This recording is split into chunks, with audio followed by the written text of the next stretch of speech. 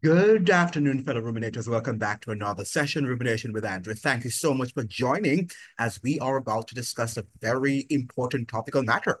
And today we shall be talking about Jamaica, a sinking ship, right? Because for many years we have been denying, we have been refusing to acknowledge the many problems that bedevil that country. As a result of that, the ship is loaded, as it were, with corruption that it's very, very difficult for it now to stay afloat on the ocean. And we have been ignoring that, and imagine a captain of a ship, right, ignoring a sinking ship, then we know that the life of the passengers are going to be endangered. And right now, I think that Jamaica stands as a sinking ship. It is no longer a metaphor. It is literally sinking. And this morning, I was not going to talk about this topic. I just decided to do so because in response to a video of mine, this, viewer took me on and that, why don't you talk about the positives happening in Jamaica? Now, one of the things I must say, let me open up with this caveat that there are indeed positive things happening in Jamaica, but they are pockets of excellence, individual successes, and we applaud those successes, including the recent appointment of Dr. Nigel Clark to being, or to, in the future to becoming one of the deputy managing directors of the International Monetary Fund. Certainly, we applaud him for his intellect. I can't applaud him for his sterling performance. I would applaud him for his dismal performance with the Jamaican economy.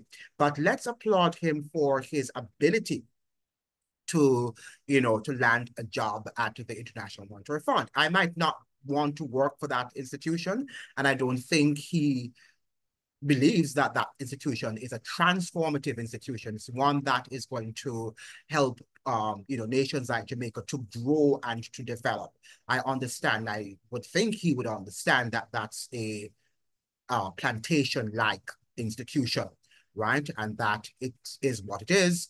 It's a part of the United States military-industrial complex, and a leopard cannot change its spots. And the IMF is what it is. It is a neoliberal, a structural adjustment institution that seeks to demolish the foundations on which, firm and Western civilization has been built on. Well, let me get my thoughts together right here. But so I would not want to deny, I would not want to negate the fact that there is, in fact, pockets of excellence, but these are individual pockets of excellence. I'm sure, in fact, one of my cousins talked to me and she told me that, one of my second cousins actually got 7 subjects out of 9 subjects that she did. So, well, she got 9 subjects. She got 7 distinctions, I should say, and 2 credits. And I applaud her. Congratulations, on that very, very important success. So we have, and another cousin of mine at York Castle, that one was at St. Hilda's. And I have another second cousin who got 6 out of 8 subjects at York Castle. Applaud her, right? So there are pockets of excellence and people are doing well here and there. And I'm sure there are many other successes of students who have done exceptionally well in their external exams. But yet we have also collectively as a nation, we have not done well in the Caribbean Council examinations and the other advanced examinations that they have there, external examinations that I mean. We need to come to grips with these. We need to understand that collectively as a nation, Jamaica is not doing well as far as education is concerned. But definitely we do have individual pockets of excellence, but that is not going to help our nation in the long run. What will help our nation in the long run is if as a collective entity, right? As a nation, we can have large-scale pockets of excellence, not just for the few, but for the many, for the masses of people in Jamaica. And what we see when we go to Jamaica is a large landmass of ignorance and people who are not able to communicate and to deal with the world in which they live in. They cannot resolve conflicts. They cannot have a rational conversation, right? And they're not able to critically assess what is happening in their own country. That is why we're so tribalistic, right? And we live in this partisan politics. And you are either GLP or you're PNP, and you stay within those two camps, which disallow you to look objectively and analytically at the problems that bedevil modern Jamaica. So I do not want to come here and think that there are not no positives. There are obviously positives, and there are a few people there who are holding on, who are praying for the nation, and who continue to have their high standards, and they're not going to allow the masses of people and the culture at large to allow them to lower their standards. But that is in the minority. Those people are in the minority, they are not in the majority. What we have when you have a society where the majority of people are not progressive, then that ship is going to sink, because we do not have the level of, what should I say now? The ship is not able to stay afloat because the masses of people are unable to sustain it, right? To sustain that ship being kept afloat on the oceans. And that is what we have to understand. Now, today we're going to look largely at Michael Abrahams. And Michael Abrahams is a doctor in Jamaica, a medical doctor. And he is writing for the Jamaica newspaper. In fact, he is a frequent contributor to the Jamaica Gleaner. I don't always follow Michael Abrahams because sometimes he has some very weird ideas, especially when it comes on to religion, and he keeps on bashing religion and thinking that religion is something that is, something to be laughed at, when he does not understand that religion plays its role. An educated form of religion plays a critical role in any society, right? Because societies are built on different institutions. So we have religious institutions, we have political institutions, and we have the home also as an institution. And these three institutions, these three major institutions, I should say, are critical for the sustenance and the survival of Western civilization. And we hear in recent times that religion is no longer important, and we can see our society, unfolding, as it were, and the morals that used to glue the society together are actually collapsing, and what we're seeing is anarchy on the land. So we've got to be careful, and Michael Abrahams need to rethink his position and need to stop churning with a lot of nonsense as far as religion is concerned. Now, I've said enough about Michael Abrahams, but he has written an interesting article this morning for the Jamaica Gleaner, and he says the title of his article is, Michael, we are a sinking ship, right? And we're going to go through that article and stop the video, all right? So let me share the article with you so that we can discuss the contents therein. Now, so he says here, let me begin here. Recently, while clearing my phone of photographs and videos that had been accumulated in the device, I came across an interesting cartoon. It depicted a sinking ship with 3 rats. 2 of the rodents were at the helm of the ship. Let me see if I can make this bigger. A third was seen jumping off, saying, I'm actually leaving to focus on other projects. The image made me laugh, and I posted it on my Instagram and Facebook pages with the caption, I saw this and it reminded me of someone. Who do you think it is? I called no names, but our finance minister, Dr. Nigel Clark, came to mind for many people, including me. Clark was recently appointed as Deputy Managing Director at the International Monetary Fund. The appointment is a great achievement, but some perceive him as abandoning a sinking ship. Some persons like me found the post funny, but there were others, I beg your pardon, who were not only not amused, but visibly upset. To be honest, I have nothing negative to say about Dr. Clark's appointment. I simply found the cartoon hilarious, right? So he's not bashing Dr. Clark, as it were, but whether we like it or not, Dr. Clark is jumping ship. However, the image of a sinking ship resonated with me because I do see my country in that position. The harsh reality is that in several respects, we are on a downward spiral. For starters, corruption and the lack of transparency and accountability still thrive at the highest level, and indiscipline and disrespect among the populace stubbornly persist. Crime is out of control. So he's itemizing the things that he is witnessing there. And Dr. Michael Abrahams lives in Jamaica. A lot of Jamaicans tend to criticize those of us who live abroad. You tend to criticize those of us and say that we do not know what is happening, and lots of things are happening in Jamaica that are positive. But he has been living in Jamaica. Dr. Michael Abrahams, to my knowledge, has never lived in another country. He has traveled, I'm sure, to many countries, but he has not lived. He has lived his entire life in Jamaica and is a frequent contributor to the Gleaner, the main or the major newspaper in Jamaica. According to World Population Review, our murder rate made us #1 in 2022, and Statista ranked us at #2 in 2023. All right, let me repeat that, because sometimes some of you lack intelligence, you don't have the ability to think, and then you're attacking me for saying, oh, why don't you highlight the positives happening in Jamaica? Now, if we have an economy that is in shambles, and also we are known to be one of the most murderous nations in the world, right? Two critical aspects of what, should contribute to a prosperous or a nation that is not prosperous, right? These are two indicators that you cannot ignore, because they are very, very important indicators in terms of where your country is heading. And if people can't feel a sense of security, be it in their physical security, their physical safety, and also economic security, then that nation is no longer a viable option, is no longer a viable nation state.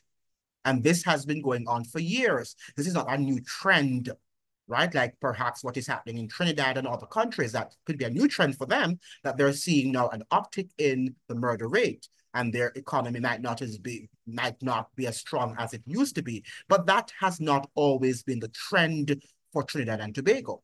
But this has always been the reality for Jamaicans. We have never had not even 5 years of prosperity over the last 62 years in which we call ourselves an independent nation.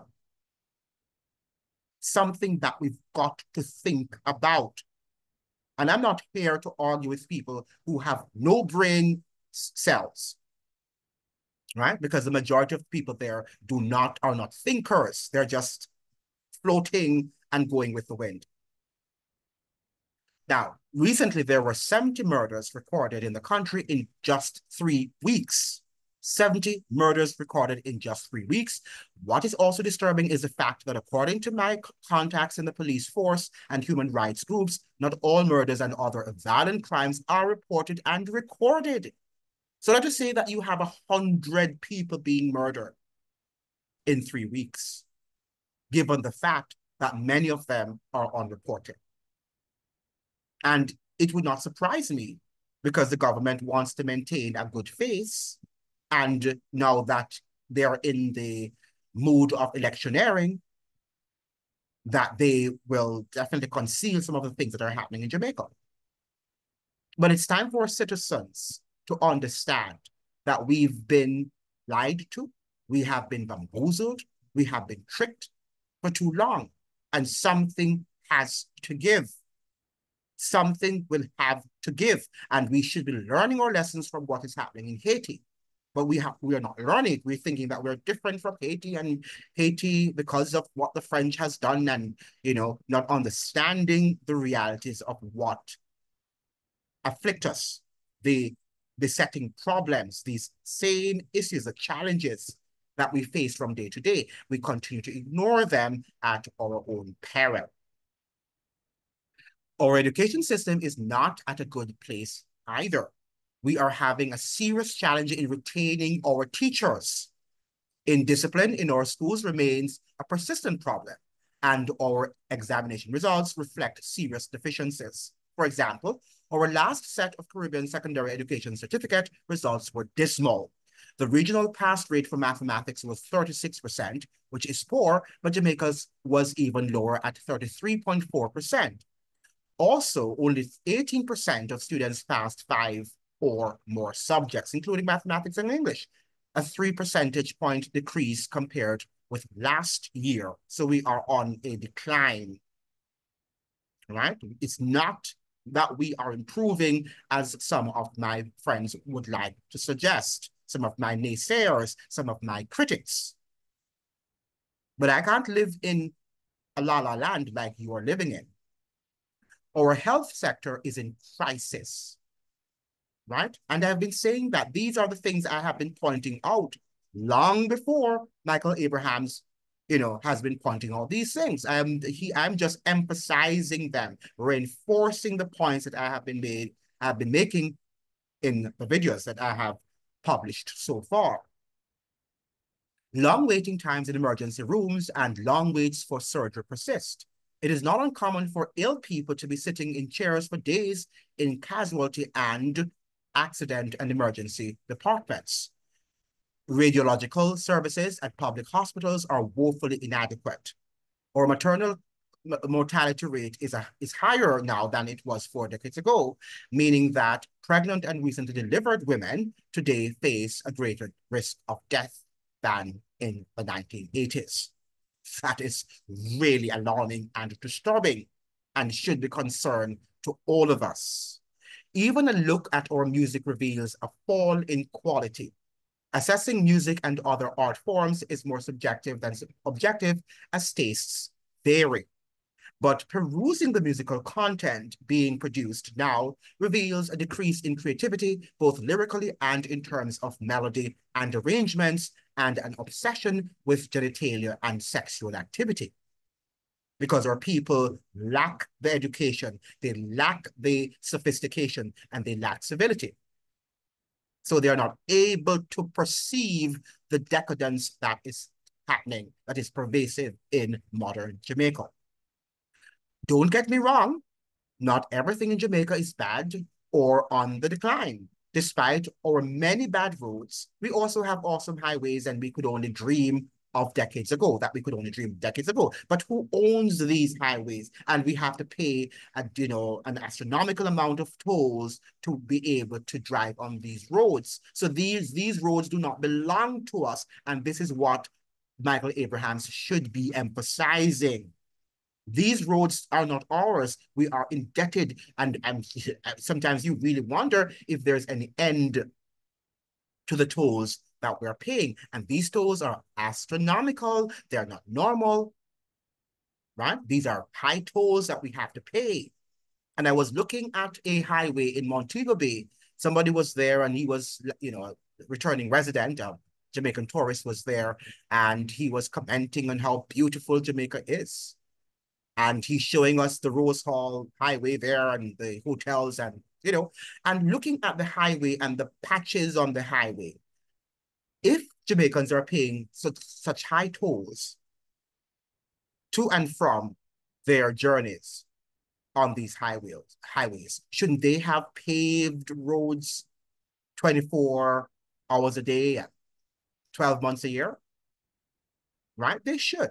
All these patches, everything is patched work, and people are paying high tolls. Jamaicans should demand that if they're having to pay those high tolls, that the highways, the roads that make up the highways, should be always paved, right? You don't want to see any patches on the road. And what I saw there was not impressive. He thought it was impressive, but I did not think it was impressive, given the fact that Jamaicans have to pay huge amount of tolls to traverse on those roads daily. I was not impressed as he was impressed, right? Now, he says technological advances, for example, at our airports have helped make our lives a bit less stressful in some areas. And who owns, again, the airports? We don't own these airports. And despite challenges in our health sector, we're able to provide treatment for some conditions that we struggled with before. Yes, so we have made some advances, but we have also gone backwards, right? So how do we begin to balance progress? How do we define progress? If when we take 3 steps forward, we're taking 10 steps backward. How are we going to define what progress is or is not? And that is the quandary. That is the crux of the matter that we have not yet really resolved. But standards in many areas have fallen drastically. Unsurprisingly, our brain drain continues with the hemorrhaging, am I spelling? Yeah, of our talent away from our shores. According to Fund for Peace, we are number 2 on the list of countries facing the most brain drain. And I have highlighted that to you, right? I have highlighted that to you, that we are number 2 on the list of countries facing the most brain drain. But I don't think that you are concerned about that. Yes, let them go. And, people are free, the country and people are free to move about. I got some of the responses that why worry about that? Jamaica is not North Korea, so our citizens should be free to move and to go wherever they want to go. And that point is accepted. But if we are having the large majority of our best trained or highly trained professionals leaving yearly, that does not bode well for the country and the country's development. Right? And it sounds to me like a country like North Korea, where they're fleeing because they might not be fleeing because, we have an autocratic system there, but they're fleeing because the economy is not intact and also they do not feel safe in that sort of nation state. So we are like North Korea to an extent, in a different sort of context, of course. So what do we do? That's a very good question. It is easy to blame the government as they have indeed contributed to our distress. But it would be unfair to do so as we have been on a slippery slope for decades and both major political parties have contributed to our current situation. So we have to blame government to a great extent, but not one government. We have to blame both. That somehow our political philosophy is spotty. It's not carefully thought out. The political machinery in Jamaica is false, is not real, is not geared toward improving the lives of the masses. So voting out this Jamaica Labour Party administration will not necessarily fix our problems, for not only has the People's National Party contributed to this decline in the past, but there is no guarantee that they will do any better if they return to power, because they are the same. We understand that both political parties work for the economic oligarchy there. So they're not going to be beholden to change the status quo, to challenge the entrenched problems and the entrenched philosophies and ideologies in Jamaica. They will not. Because who supports them? The same economic oligarchs to whom they are committed and dedicated. Chronic poor governance has helped bring us here, but we must bear much of the responsibility ourselves. After all, it is we who vote for people we know who are corrupt because we have something to gain from their corrupt practices or because we are comrades or laborites for life. And he's right here. If we who abstain from voting and then complain when the administration in power fails us, it is we who complain about crime but dodge jury duty. Well, jury duty is not going to help if at the top people are connected to criminals. So you can go to jury duty as you want to, but if the system is not, if you don't have separation of powers, right, then you're not going to be able to have a secure society. And our politicians are tied to the criminal elements, whether we like it or not. And the economic elites are also tied to the crime and violence we see there. So the judiciary is bought out and they're not going to render objective verdicts. It is we who abuse and neglect our children who grow up to be dysfunctional adults. It is we who heap praise on creatives producing content of little artistic value, which is true, right? Because the home environment has also been torn apart, right? And we continue to embrace and to praise mediocrity. So a person like Vybz Kartel now is seen as a hero in Jamaica. And last night I was, sort of browsing TikTok, and I saw him, Vybz Kartel, and his wife to be online, right, on the social media app. And guess how many persons were there viewing him on his live? I think there were 14.6 thousand people on his live, right? 14.6 thousand people on Vybz Kartel live. And Vybz Kartel has just been out of prison for roughly a month now, right? A month and probably a few days, a couple of days. And he has over 1 million subscribers on TikTok. So you can imagine the amount of money that he's getting. And I'm sure he's going to be on YouTube. I'm sure he's going to be on all major social platforms, social media platforms. So he's going to be racking up a lot of money for talking nonsense. But you love it, you enjoy it. And people who are poor, they're sending him gifts, because on TikTok, you can send people gifts. And these gifts amount to money. They can be changed, they can be cashed.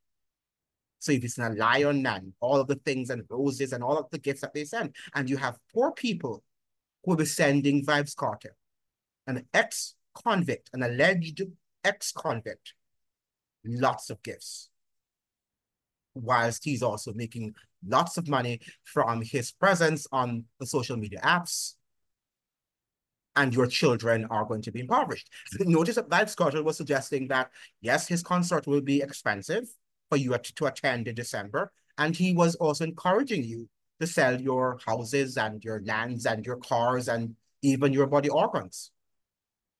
And you're so stupid to do that, because guess what? You have to go and see Vybz Kartel, because you have to jump up and whine and behave stupid. You love to be stupid. And that is why we have a mediocre culture there that people is laughing at. And don't think that people love your culture. They love it because it's entertainment for a while. It's temporary, it's transitory. But it's nothing that will last. Right? And that is why the ship is sinking. Because the ship was never well, it wasn't built well. It wasn't a strong ship from the start. So we can see right now that the structure, because it had not had a firm structure, it had not been designed well by the engineers, by the political engineers, by the economic engineers. We can see now that that ship is sinking, right? You loved what you saw, because it was Jamaica to the world. That ship called Jamaica was to the world, right? And one of the things you have to understand, when you have a situation like that, we saw what happened during the that ship that song there. What they call it again? Not the and you had Celine Dion sang about it. What's it called again? Yeah, whatever ship that ship that was. I think it was in 1913, the Titanic. Right, I almost forgot that word. The Titanic. Notice that who were able to leave. People jumped ship. They were able. They chose probably the most important people, and they took them off the ship and were able to save them. While people who perhaps were not known to be some of the most important people in the world, they were not among the most renowned of the world. They had to just stay in the sinking ship, and they died. So what we have in Jamaica, some people are going to be able to jump ship, like the Dr. Nigel Clark, right? These people can jump ship, even though they were a part of the design, the engineering structure, the engineering professionals, but they can jump ship, and they are jumping ship. And some have already, a lot have jumped ship already, and many yearly are jumping ship through immigrating to other countries. And then you're going to leave the most vulnerable ones to sink in the ocean to their death. So I'm happy that Michael Abrahams is using this metaphor of a sinking ship because Jamaica is, in fact, a sinking ship. That is a fact. That is nothing that is my opinion or Dr. What's his name? Abraham's opinion. All right. The ship has a captain, but we are members of the crew.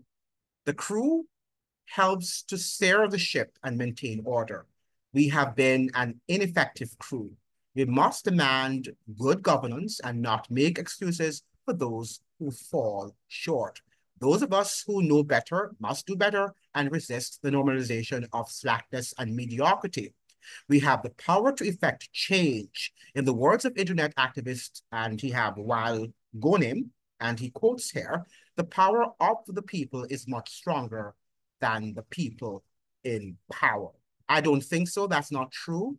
We tend to believe that. But if we do come together, and what I would say is that we, the people, are in the majority, are more than the economic and political oligarchs, right? So, and together, unity and numbers are strong. So if we come together against them and we let them know that but they have more power than we do, right? The fact that they have more money and they have the political platform and they have the media that they own and lots of other things. I mean, we can't say that we're more powerful than they because, that's not true. That's not practical. But in unity, there is strength. And if we go back to asking God to help us with his help, we can defeat them. But to suggest that we, the people, being so dumbed down, not having the tools, the necessary tools to fight against them, I don't think that we are able, without God's help and without the unity, because unity is strength, then we are not going to be able to defeat them, right? Because we have also, over the years, reposed too much power in their hands. We've given them a lots of powers by obeying them and obeying them uncritically, as what we did during the pandemic, right? Gave them these large amount of power. And they're not going to be using that power to treat you nicely. They are going to treat you like slaves. And that is what we have to think. We must think, we must read, we must do our research before we make decisions like what we made during the pandemic. Many of you made bad decisions and you followed everything your government told you to do because you were not thinking and you decided that you did not want to read. You didn't want to do your investigation. It's too hard. But at the end of the day, it is what it is. And they have amassed an enormous amount of power to themselves. And they're not going to give it back to you, right? They're not going to give it back to you. But in the context of Jamaica, we are in a situation right now that the corruption is so much entrenched, right? It's so much grounded, cemented in that culture that it's impossible right now to fix things. The ship, just like the Titanic, will just have to sink because it is heading towards the Titanic headed towards what was it called again? Right? That thing, that ice, right? It's not ice. I can't remember the word, but it's heading there, right? That is what it's heading to, that sort of dangerous iceberg, if you will. And it's going to sink, right? Because the Titanic, the people knew, the crew knew that it was going to sink. They knew that they were headed and there was nothing that they could have done to have diverted the ship. And there's nothing at this juncture I can say. The only way that ship can be rescued, the ship of Jamaica can be rescued at this moment, at this juncture of the history, is if God Almighty intervenes. But I don't think he's going to intervene because guess what? I mean, he intervenes always. He's always there, but he will allow the enemy to destroy us because we are embracing criminality. We have embraced corruption. We have embraced indiscipline. And we have embraced lies. As a result of that, there's nothing that the Creator can do to save us. Just like the members of the Titanic, he will just allow the ship to sink. Thank you so much for joining. I hope that you will like and you'll share and you'll subscribe. Looking forward to see you in another video. Ciao.